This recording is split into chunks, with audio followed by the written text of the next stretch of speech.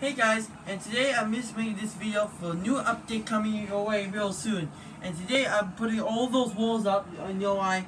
Because I'll show you all around. So this is a U.S. Army officer sword. On the top, right where there, a United States Air Force non-commissioned officer sword.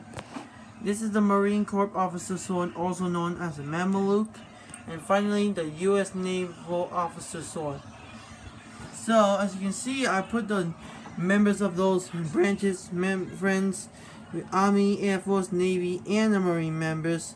So let's see who representing all those branches. It will be Umit, Faith, Mia, Avalon, Isha, Talvin, Nicholas, and Ethan. Congratulations, all of you representing the Armies, Air Force, Navies, and the Marine members in this competition. Congratulations.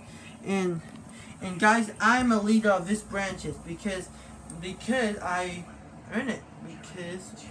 I'm taking my necklace out, and then I'm just gonna show you because all those weapons up there I draw, the walls, the papers I have since year 9, and yeah, and also don't forget to put some questions in the comments below. I'll make them in the future videos. But until then, I'll see you guys tomorrow.